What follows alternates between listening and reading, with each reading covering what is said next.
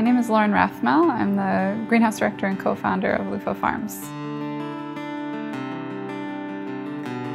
So we have 3 greenhouses now in Montreal. Our first site, where we are right now, opened about 5 years ago, the world's first commercial rooftop greenhouse. Since then, we've opened one in Laval and another, the largest actually, in Anjou. Our vision at Lufa Farms is to grow food closer to where people live and grow it more sustainably.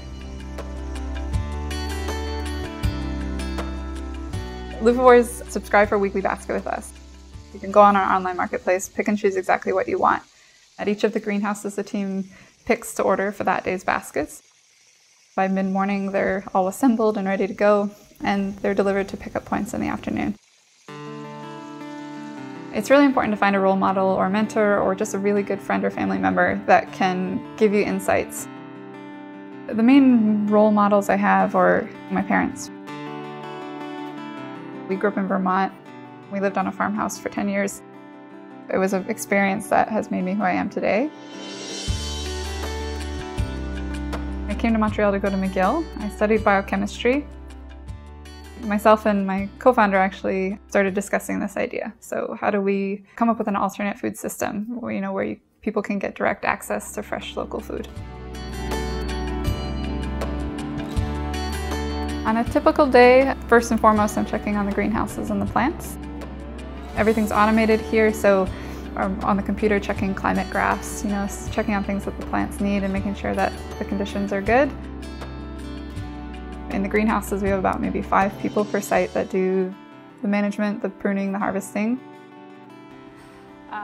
So I'm also the marketing director here, and that team it's really small. We don't have a very big team, but we have 3 people on the team that I'm talking to day to day to make sure that everything from our weekly email that goes to our Lufavores and social media and things like that. The top misconception with urban farming is maybe that they think it's dreamier than it is, maybe. There's this very romantic vision of what farming and urban farming means. We're a for-profit company, right? So we have to get stuff done. So I think it's really important that people also have that perspective on things, that this is a company that has to grow, and efficiency is important, time management's important.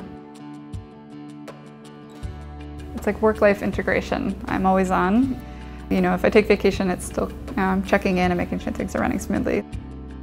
The thing about running greenhouses and growing plants is it's kind of like a hospital.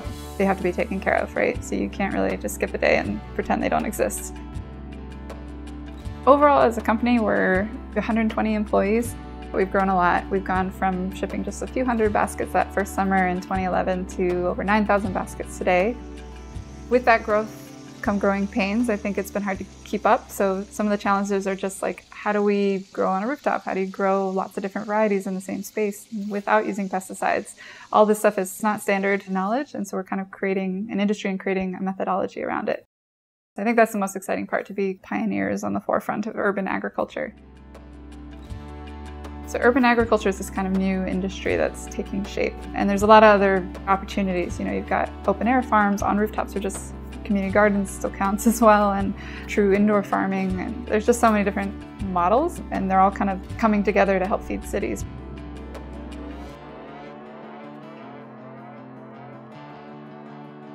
In the farming side of things, plant science is probably the main realm that is always good to have a foundational knowledge in. Any kind of background in science is really great. It just gives you kind of that analytical thinking. You're able to approach things like growing plants with the right mindset and being able to solve problems and test hypotheses and things like that. Business background is great, obviously, because this is a new field, new industry taking shape. So any kind of contributions that can be made on the business side of things, but especially in leadership and managing a team and knowing how to be the one in charge. I think you have to be motivated by the vision or the mission in whatever you're doing.